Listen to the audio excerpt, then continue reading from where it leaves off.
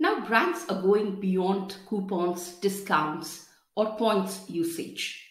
They're increasingly tapping on the NFTs in their loyalty and rewards programs. Brands like Nike, Starbucks, Clinique, and there are several others who are looking at NFTs to drive more participation.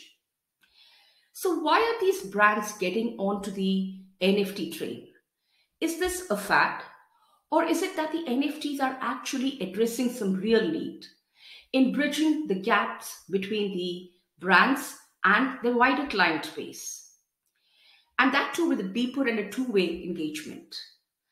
And how do you prepare yourself to be ready to leverage the NFTs in your loyalty programs? Learn how the brands are leveraging NFTs into their rewards and loyalty programs in this insightful video. This video is available on my Gumroad storefront, so you can access it by going to this link, which is meenuserene.gumroad.com, and under that you get into the products, and there you will have NFT loyalty programs. I'm sure you're going to find this useful. Do take a look, and thank you for your attention.